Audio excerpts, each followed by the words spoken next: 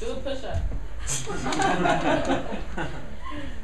Dear future students, these are some of the things I want you to know about the public speaking class.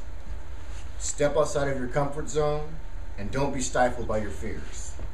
I promise you upon completion of this class, the fulfilling sense of accomplishment and high degree of personal growth you will attain will amaze you and be forever yours. It's kept it simple.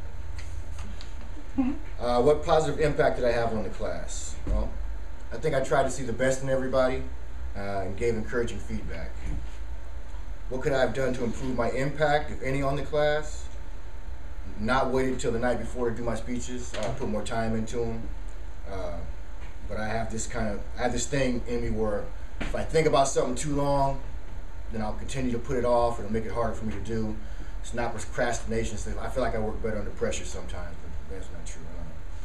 But I could have put more time into them. I think I would have got more of the class also.